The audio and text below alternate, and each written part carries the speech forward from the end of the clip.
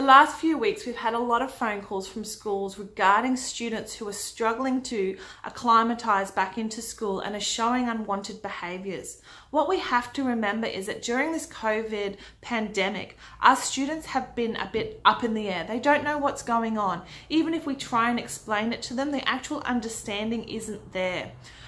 When they're coming back to school, they're coming back as if it's day one, as if it's the first day of that year.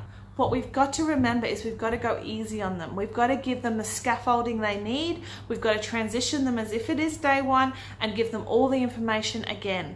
Remembering that our students have been through an ordeal that hopefully will never go through again. But we have to remember that their behaviour is an indication of their uncertainty of what's just happened.